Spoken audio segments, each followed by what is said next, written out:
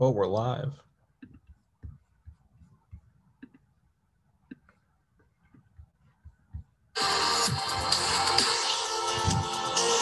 Whoa!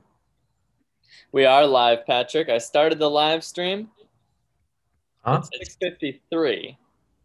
So I figured I would just put it on and see what happens. Okay. Yeah. How you doing on this fine Sunday evening? A little nervous. A little? We bet. I feel like I should be more nervous than I am because my lack of nerves kind of tells me that I'm bound to be disappointed. Oh, I feel like I'm going to be disappointed. I feel like I'm going to be disappointed. But what is disappointment in this scenario? Not making it. So that's the only disappointment, not making it at all. Because if BU is a 4 seed, I think it's a little bit of a slap in the face, but I would take it. I wouldn't be disappointed with being a 4 seed. Not making it would be the ultimate failure. A slap in the face would be they have to go to Fargo. That's a good point. If they're assigned to Loveland, Colorado, then that's a slap in the face to us, obviously. But so wait, where are the West Regionals? Loveland, Colorado, and Fargo, North Dakota. Bridgeport, Connecticut, Albany, New York are the other two. So, right. Yeah. Cautiously optimistic is the word to describe it, as has feels like been the word to describe a lot of BU hockey this year, for better or worse. It's kind of it's how we viewed the women's program a little bit, losing so many players and thinking that they would still be okay. We were like, they'll fill in the gaps. Didn't exactly happen. No, it did not. So we'll find out. I think. What do we got going on there? I just got the ESPNU stream going. You did? Oh, I got to do that. I'm putting together a little thumbnail for the people.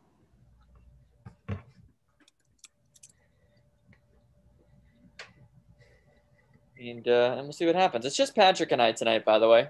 Previous stream. Georgia Tech Austin game gets over in 5 minutes. Is it not gonna? Huh? You think it's gonna finish 5 minutes? It's like 47 seconds left in OT. And we know how long the final minute of basketball can go. Yeah. All right. Well, Austin has 2 timeouts. Georgia Tech has 1. And they're separated by 2 points, so it's close. This will not be over by 7 o'clock. I bet they'll cut to it. NCAA women's basketball tournament, men's hockey selection show. So what do they do? I don't know. Can you postpone it? Hmm? I don't know what they're going to do. Boy, Unless there's a way to directly stream it and not tune into ESPNU. Well, no, it has to be ESPNU. I mean, that's how everybody's watching it, TV or online like us. So we'll just go with the flow. We'll go along with it. Well, 19 seconds left. SF Austin just called timeout. They'll make it. Let me get down 2. So if they make a bucket, they're instantly calling timeout. Let's hope they don't.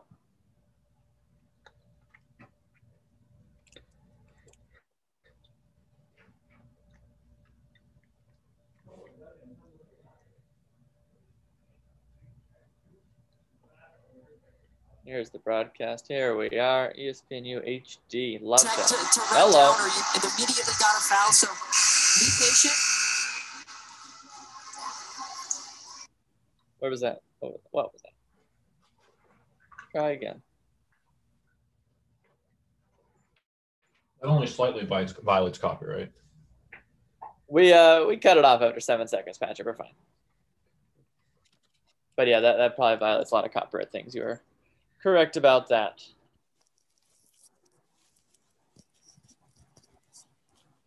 Give me one moment, please.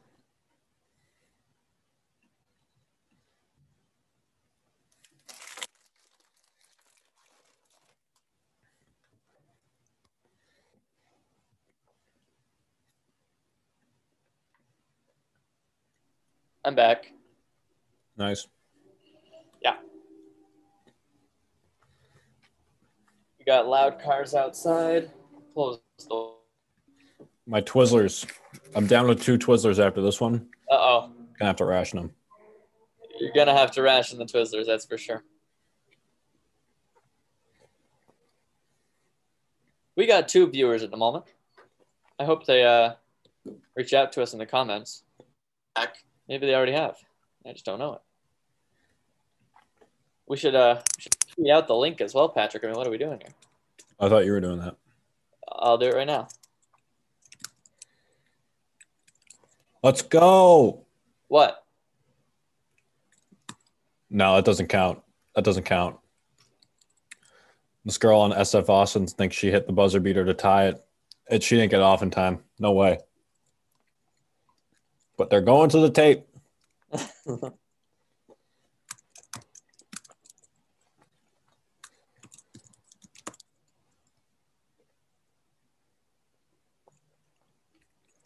On the floor, the basket is no good. I got 1 minute to figure this out. No, she did not get it off.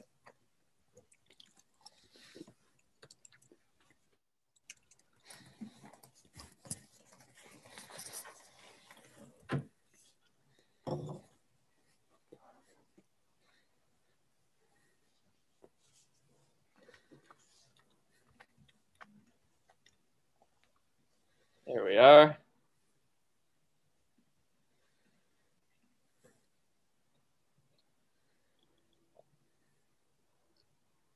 Alrighty. Tweet is done. Thumbnail's done. 6:59. Hopefully the basketball game's almost done. Yeah, they just called it no basket. No basket. Game over. So now it depends on how much, I guess it wouldn't be preamble, but how much ESPN rambles on about this. Oh. What? Rambles on. That was a negative connotation. Oh. You know what I mean. I do know what you mean. The stream is being a problem. It keeps playing the audio, but I think I fixed it. I think we're about ready to go. While we wait, why don't we talk a little bit about what we expect to happen so that we can look back at it and know that that's not what happened, because it's just inevitable that we're not going to get it right. Mm-hmm. Okay. So we got our 6 auto bids. That's correct. Now down to 5, actually. Well, Quinnipiac gets the auto bid, technically. Fair. Right? St. Lawrence, and that changes the whole thing, right? Because one team gets in, one extra team. That I think that takes Hockey East back to 4 teams. I agree. I think Hockey East gets a 4th team in there, hoping for that anyway. Because otherwise it would be, let's see. The expectation, we'll go through the list here. The auto bids went to UMass from Hockey East, American International from Atlantic Hockey, Quinnipiac from ECAC, North Dakota from NCHC, right? Minnesota from the Big Ten. All right, here we go. Lake Superior from the WCHA. Those are the 6 auto bids. Yep. Here's the crew. It's John Buccigross, who looks older and older every time you see him. But I think hair's gone gray real quick. I know, but I think he's trying to pull it off is the thing. Like, I think it's intentional. He's very in shape, so he makes it work. Oh, he's young as ever. Dave Starman, also on the show. We can't live stream the show, obviously, but we're going to talk you through it, and hopefully you have it on also on ESPN Plus. So I talked about those auto bids. They're telling us a 16-team field, obviously. Every tournament has had 16 teams since 2003.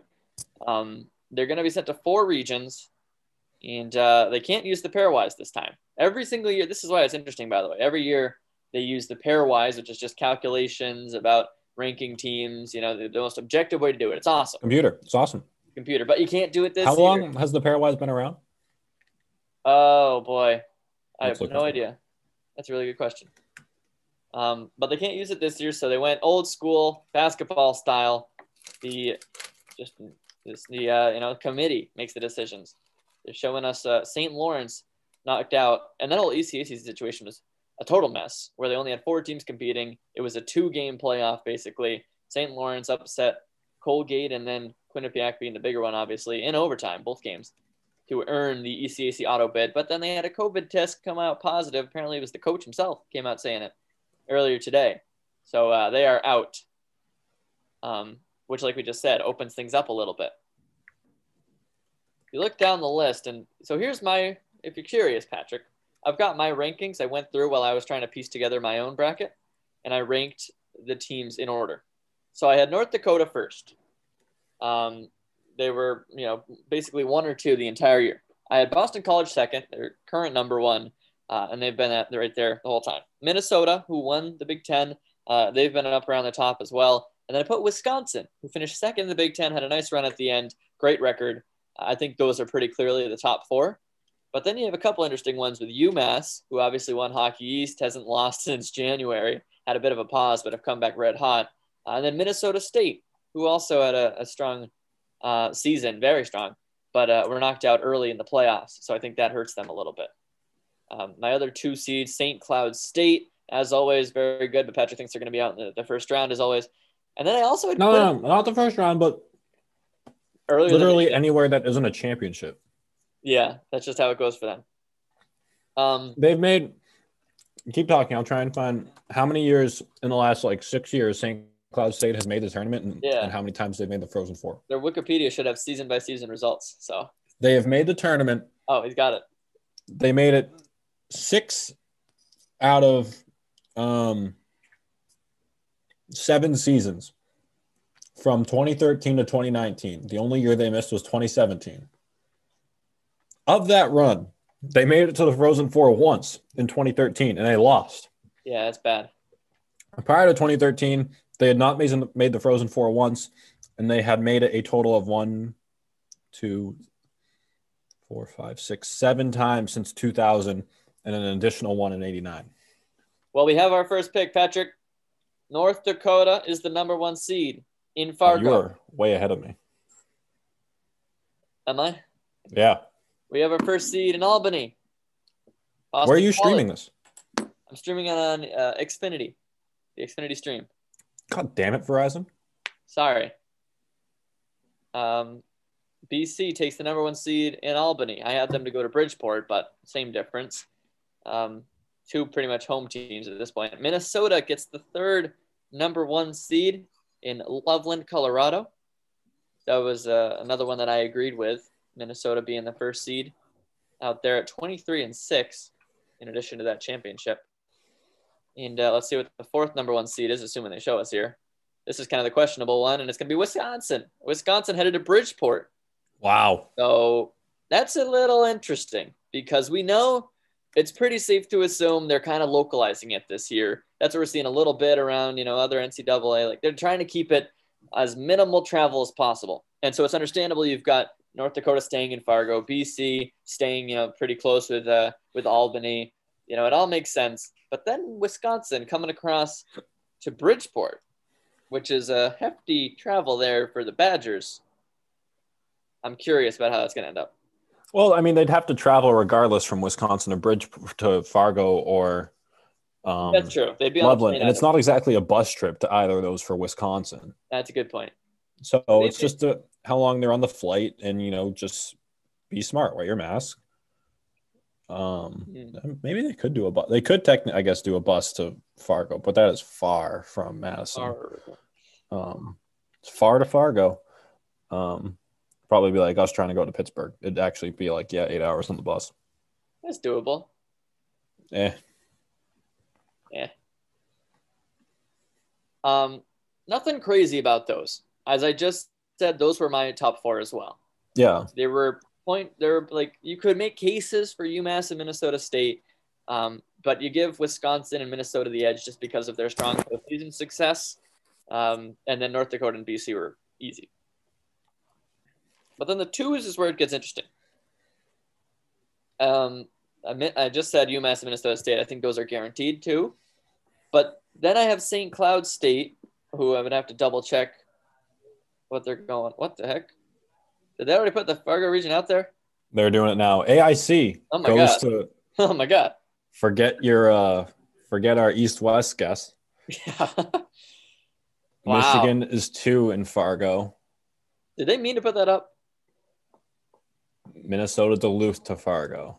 Wow. Oh, here we go. Notre AIC. Dame getting in. Which one are they doing now, Loveland? They're doing Albany with Notre Dame getting in the 4 seed, St. Cloud State the 2 seed. Screw the regional thing. Boston University is the 3rd seed in Albany. BU and St. Cloud State in the first round in Albany. It is. My entire reputation rides on that game. Oh my God, it does. My entire reputation rides on that game. Yes, Patrick known to be saying that St. Cloud State chokes every time. We'll find out. The BU meeting with St. Cloud in Albany. Oh my God. And if you win that one, chances are you're playing against BC. I'll talk about rivalries too for BC, by the way. They have Notre Dame one night and then potentially BU the next night. In Albany. We'll be making a trip to New York potentially, Patrick. I hope so. Let's go. Fire off your tweets, Patty. They didn't really make us sweat it out.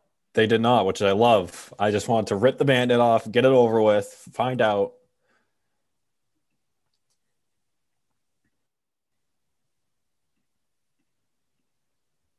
Wow. I'm surprised.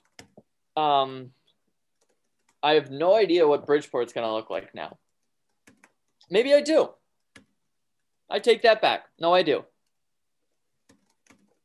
Because we talked about regionalizing, right? But there are significantly more tournament quality teams in the West than the East. And so we have St. Cloud and Notre Dame both coming across to the East in Albany. We have Wisconsin coming across in Bridgeport. But those are 3 teams there. You have 5 other East teams, potentially, with what I just said, AIC, BU, BC, ECAC is going to be Quinnipiac, and then UMass.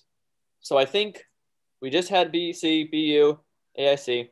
I think we'll see Wisconsin, UMass, Quinnipiac. Trying to blank on the last one. Did they give us that one yet? No, they only did the 2 regionals. Well, we could piece it together. Now they're going to commercials. They're going to commercials now. Wendy's, yeah. Wisconsin was the 1 seed in Bridgeport. And that means UMass will be the 2 seed in Bridgeport. Money moves right there, thinking about it. And Quinnipiac will be the 3, right? I think that their loss to St. Lawrence pushes them to a 3 seed rather than a 2. And so who's your 4 seed there? I mean, it's anyone's guess. Is it a Providence or a UConn squeaking in? Is it somehow Army? I don't think so. I don't think it's any of those. I think they probably go with like a Bemidji State or I don't know. I don't know, like an Omaha there. Maybe they send another one of those West teams out east. Your guess is as good as mine. I'm surprised with the Notre Dame pick. I am too. Let's look at this. Let's look at this. Notre Dame this season, 14, 13, and 2. Big Ten, it's good as always, right? Strong competition. Not an incredible playoff run, though. They just made it to the Big Ten first round. They were beaten by Penn State. Underdogs in that one. Mm-hmm. Yeah, they should have beaten Penn State, too. I think Penn State was under 500 going into the Big Ten tournament.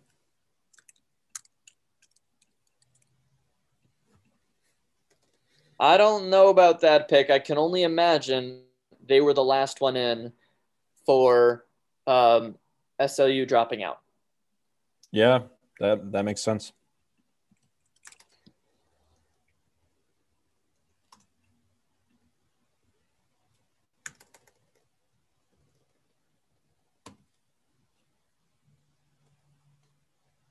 Just got confirmation from friend of the show, Matt Wolverton.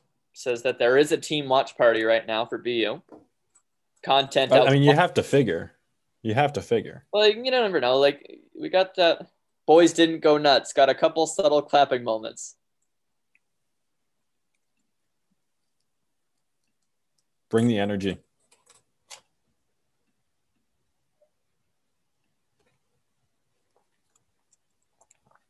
Huh.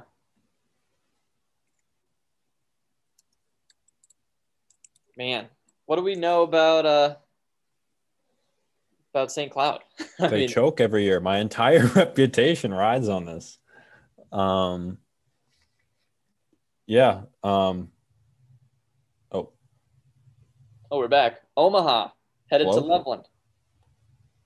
Okay, I said Omaha would get in. That was my guess. I think the fourth Hockey East team is screwed, Patrick. I have to say that. Minnesota State is this 2 seed there. And then the 3 seed, if I had to guess, Quinnipiac. What?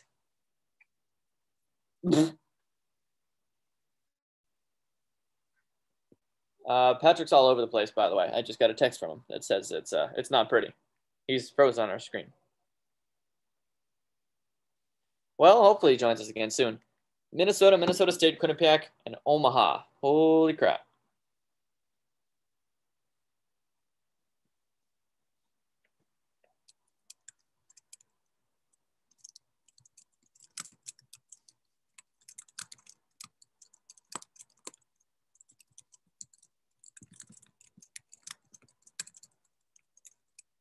There goes Patrick.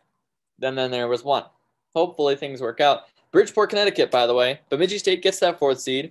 Told you that one. And then Massachusetts is the 2. Lake Superior State is the 3. A lot of people had Lake Superior being a number 4. I thought they deserved 3. They had a great record, and they won their tournament. What else can you expect? So I think they deserve the 3. I like those picks a lot. And in Bridgeport, too, which is interesting. So what did they do? They moved AIC out to Colorado, out to Fargo, and then they moved Quinnipiac out to Colorado, right? I'm Hi, back. Patrick. Welcome back. Yeah, my computer just spazzed out for a second and reset itself. Don't know what's up, but we're back. UMass getting into Bridgeport. There's that Bridgeport regional is interesting. Yeah, there's a lot going on there. Lake Superior, Bemidji, Wisconsin, and UMass. Yeah.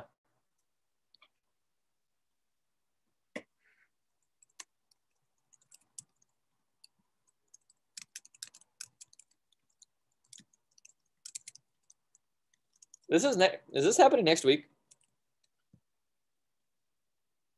He's gone again, by the way.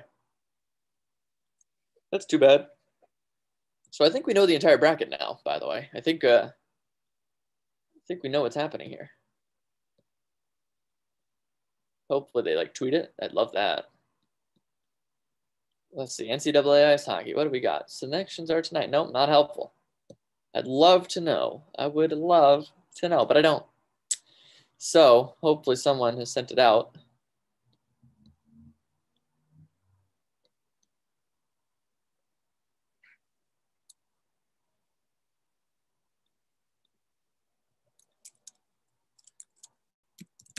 We got video of VU celebrating, by the way, just sitting there clapping.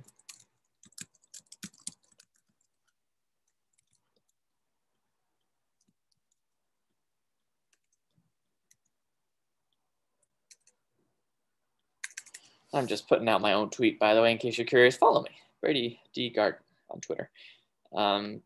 Meanwhile, what's going on with the selection show? I mean, not very much. I think it might be over, to be honest. We're talking to some guy who looks very important. He says he's got a background. It says Maverick Hockey. That's Minnesota State, right? So,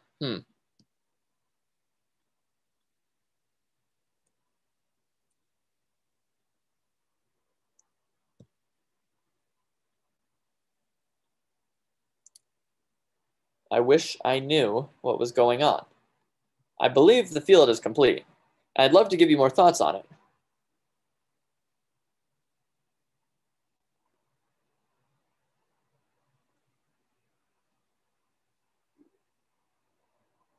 Here we are. Thankfully, good friends over at College Hockey News seem to have posted everything.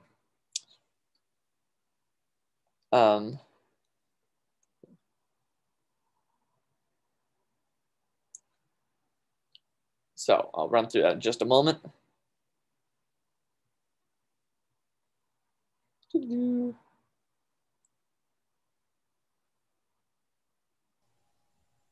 back. Hello. Apple's really testing my audio or my patience. Yeah.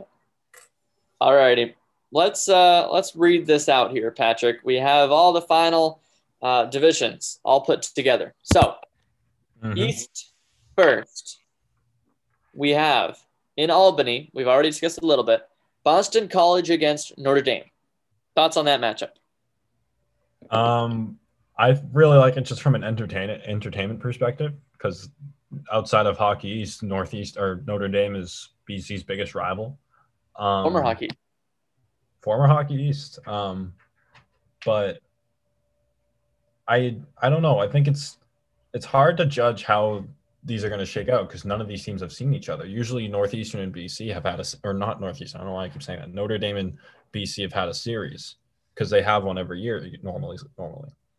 But I mean, BC, it's hard to say that they're going to roll over and die against Notre Dame. They're the top seed for a reason. Mm-hmm. And Notre Dame, it feels like, barely snuck into this. Right. I think that's what is the clearest thing to me because they get BC, right? BC was pretty much the number one team going into the tournament. Notre Dame pretty obviously is the last team to come in. They were, as of noon today, Notre Dame probably was not anywhere close to being in this tournament. Well, obviously they were close. They got the next spot. But I don't think they were expected to be in it if St. Lawrence was still in. I think that would have been St. Lawrence, right? The worst team taking on BC, the best. But instead it's Notre Dame, the next bubble team to come in. And I don't know what differentiates them from Providence, a UConn. Providence didn't have many quality wins. UConn was below 500. No below 500 teams, by the way, in the tournament. To be honest, I don't think Providence or UConn really deserve to get in. Yeah, I would agree with that too. I mean, it's easy for me to say.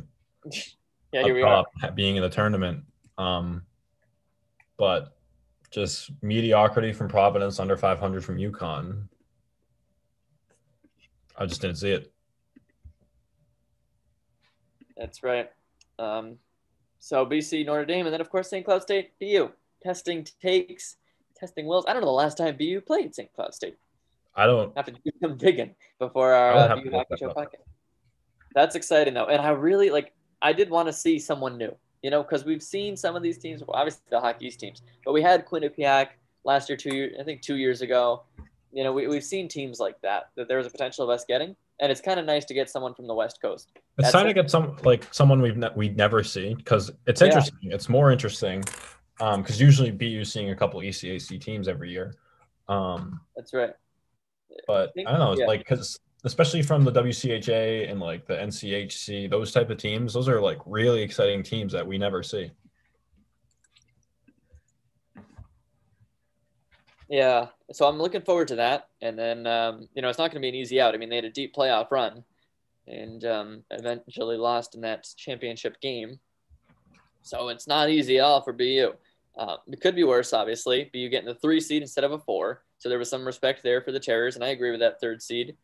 I agree. So that's Albany. Let me know if anything sticks out to you. We don't need to go terribly in depth with some of these. Maybe we will on our podcast. Who knows? Yeah, we also have Albany coming up in 9 minutes. Yes, that's right. I'll be talking with the media. 9 minutes. I'll be on that too. Why not? The other one, Bridgeport, Connecticut, is Wisconsin taking on Bemidji State. Massachusetts against Lake Superior. Pretty good games there. I don't know a ton about Lake Superior or Bemidji, obviously. But we'll see. I mean, that one's a real wild card. You got a bunch of different leagues represented through that. So all time, BU has played St. Cloud State once. They had one win. They won 5-3. Huh.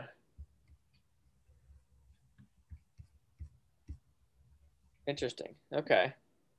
Not a ton of history. No history. Yeah. Colorado. Find out exactly when this game happened. Yes, Colorado regional. We have Minnesota against Omaha, Minnesota State against Quinnipiac. So we could have a battle of the Minnesota teams there, which isn't as big as a BCBU, but pretty significant, obviously, out in the state of hockey. I'd love to give Quinnipiac a chance in that one, but Minnesota State is a very good team. And Quinnipiac just lost to St. Lawrence, so I don't know quite about that one. The last thing is Fargo, North Dakota. The home team, North Dakota State, taking on American International. Good luck with that one. And Michigan against Minnesota Duluth, and that might be the best game of the whole thing. It's a battle there. Isn't that are those both Big Ten teams? Say it again. The teams. Michigan and Duluth. No, never mind. Michigan is Big Ten. Duluth is NCHC. Minnesota is Big Ten, not Duluth. So the regular Minnesota.